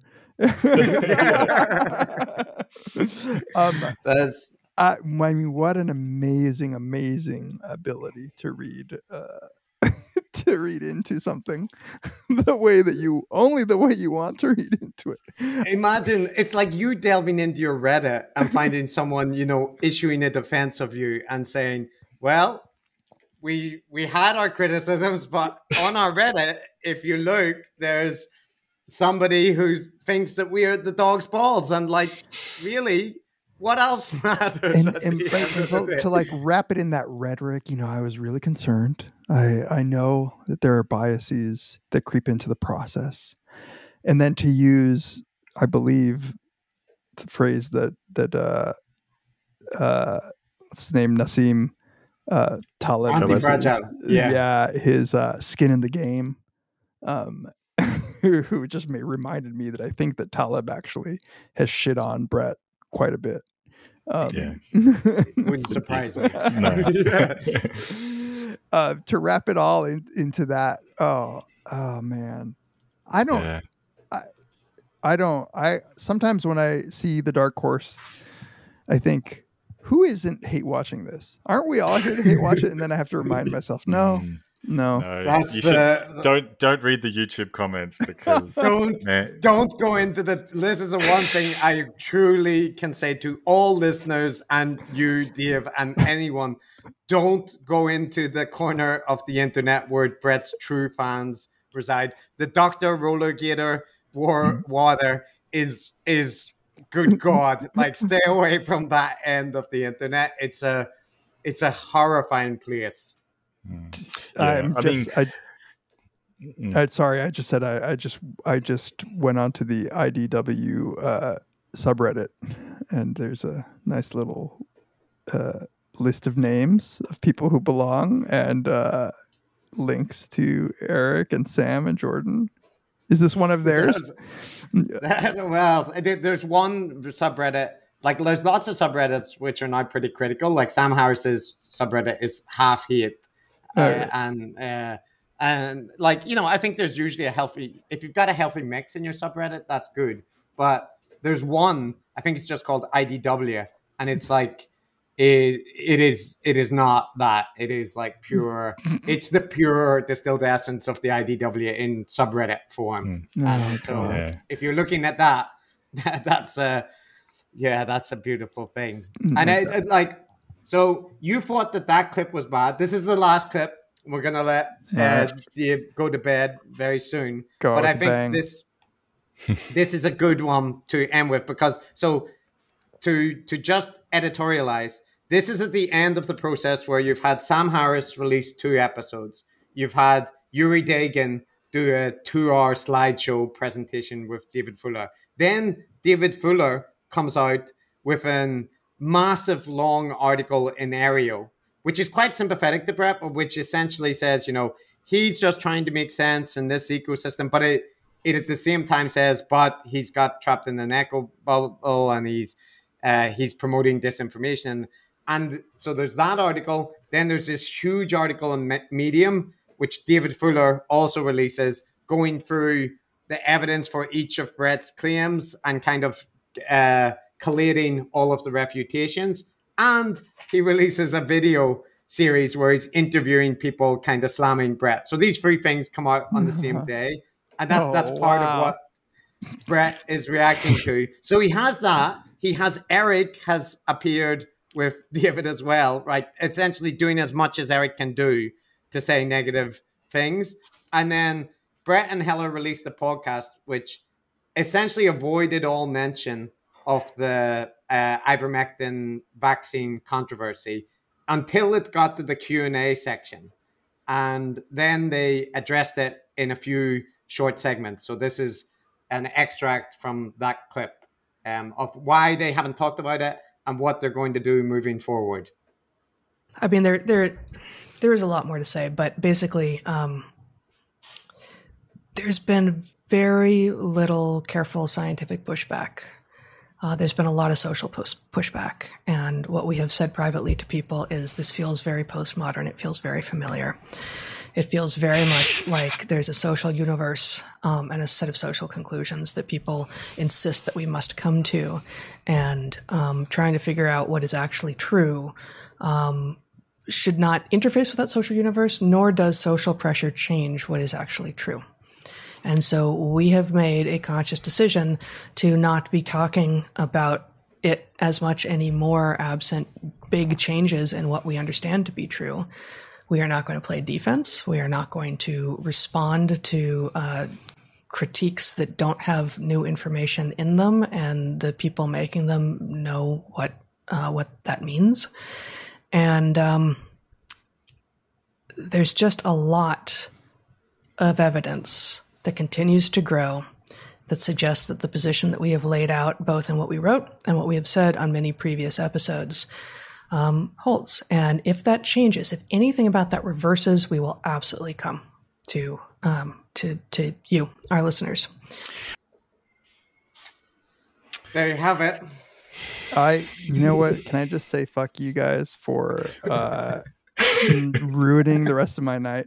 First of all, it's because of you guys that I can even just through hearing, I can recognize all of their voices just because of your tweets. Second, tonight I'm just going to be on like r/IDW trying to get into the minds of these people.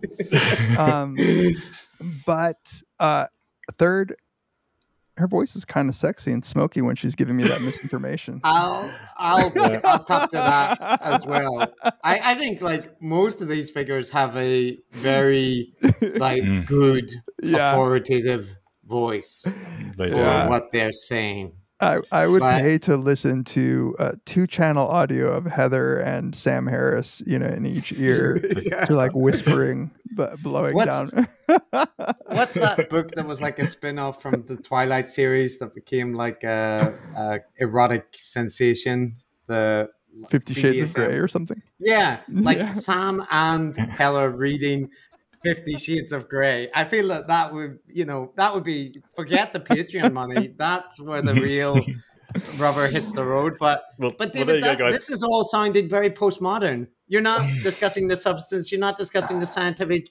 Who cares that Heller has a sexy reading voice? It is insane making. It is being gaslit by somebody I don't care about. It's like when she says that stuff, I'm like, wait, how is it postmodern to disagree with you about like the scientific facts?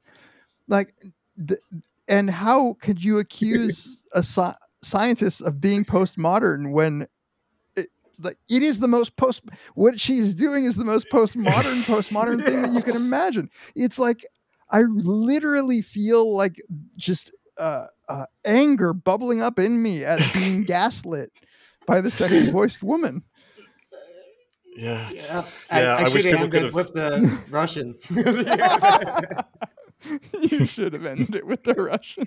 Then I would have gone straight to sleep like a baby. Maybe we should tell your listeners that we are in very, very different time zones. I mean, just to reiterate, we scheduled this at a time that's extraordinarily convenient for me and Chris. And well beyond Dave's bedtime, and I'm consciously aware of that. So thank you so much, Dave, for staying up late, Well, despite hey, all the man. glasses Yeah. of wine. I appreciate it. I had a lot of fun. I hope that we can do something similar again. The only question is who can not make me go crazy like the way you Well, guys the second thing I feel like apologizing for is that we not only kept you up very late, but we kept you up late mainly to sit there and listen to us ranting about our obsessive pet projects. It's so I don't know. Next time we'll have to let you. No need to apologize for that, because as you know, listening to podcasts is an intimate medium, and so if I had the option of just listening to you guys as I was trying to fall asleep, but in this way I get to talk back. That's I tried to tell Matt, like, Matt, we don't need to put out another Weinstein episode. It's it's too much, and Matt is just always, no, Chris, give the people what they want. They want it. Come on. I know you don't like listening to it, but I care about our Patreon. So I mean, he's now trying to editorialize that this is he's reluctant to do it, but behind the scenes, I'm just his little monkey. He grinds around. Talk about the Weinsteins, Chris. Say what they've said. You know what I love is you should, if you're not patrons of these guys, then you should be, because if you would just get the visual, you would know who's lying and who's telling the truth very, very clearly. Look, Matt is a seasoned. All this research on gurus, he's perfected the facial twerks. He's got like charisma oozing out of his pores. I'm thankfully grateful that none of our listeners can be seduced by his, boyish come hither looks, because the common comment that we actually get when people see videos is like they're just surprised that I don't look like a fucking craggy 1,000-year-old man, and they're generally very complimentary about your appearance, Matt. Silver Fox has been mentioned more than once, right? Well, I think there's one thing we can all agree on is that everybody must start listening to you guys because of the sexy accents. That has to be what's driving most of your traffic. Maybe we should read 50 Shades of Grey. Like, I'll do the female voices, Matt. I'm imagining a new tier for the Patreon. It's like black label. He stepped firmly onto the leather chair and strapped me down rigorously. Nobody wants to hear that. My only question is how two English accents could be so different. Okay.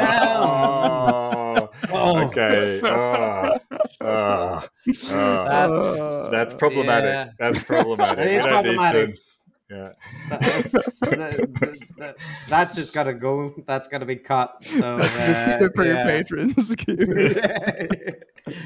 But like Matt said, I have to say, Dave, you handled me and Matt's obsession and the meandering postmodern route that we took, despite our extensive notes to try and avoid otherwise. And you also handled about 30 or 40 minutes of random banter before we began the 30-minute banter introduction to the podcast. So this man is a podcasting trooper, because you also recorded an episode, right?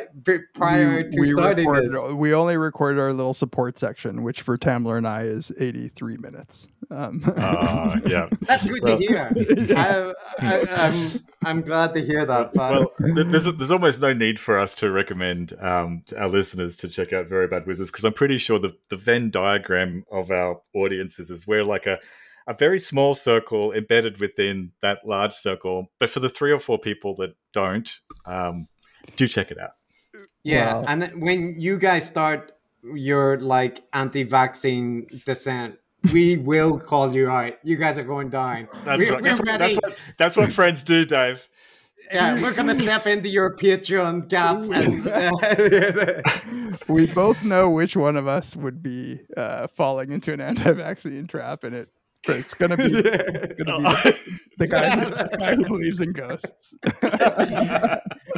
Yeah, people keep like insinuating that basically we're clout chasing by we want to take down the Weinstein so that we can enter the intellectual dark web as the I don't know, like a Sith. You kill them and the kings you are inherit dead. their power. Long live the king. Long live the gurus. But the real mission we have is really to take your spot. It's a very bad mistake. This is and our Reddit is a fucking like a polyp which that's popped off from your subreddit. So that's maybe not the nicest way to describe the kind effort of our fans to develop a subreddit, which is really good. But so we owe a lot to you. You're grandfathers in many respects. Thank you. We are old. You'll be able to take our spot soon. We're near death, I promise you. But thank you guys so much for having me on. This was a blast. Yeah. According to lineage selection, we're all, working for the same ends anyway. So that's at least us white people. All right. Well, enough bantery, exity thing. So cheers, Dave. Everybody listen to Very Bad Wizards and don't listen to the Weinsteins for medical advice, but do listen for entertainment every so often, not every week. And for gauge theory. And for gauge theory, yeah. Cute. That's how we should end everything. For gauge theory.